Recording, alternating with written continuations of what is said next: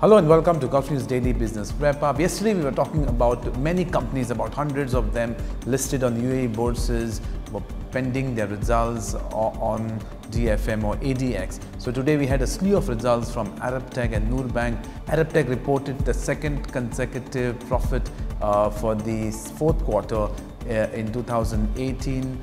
Net profit came in at 64 million dirhams, up 57% on year. Remember that Arabtec were in huge debt and they had losses mounting to about 3 billion dirhams in last 2 years. Noor Bank, a Sharia compliant bank based in the UAE, also reported some fantastic set of numbers.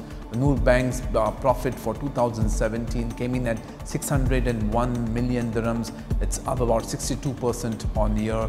Their total assets rose by 19% to be at 50 billion dirhams in 2018. OPEC production fell to a 4-year low in January as the cartel decided to cut production to prop up prices.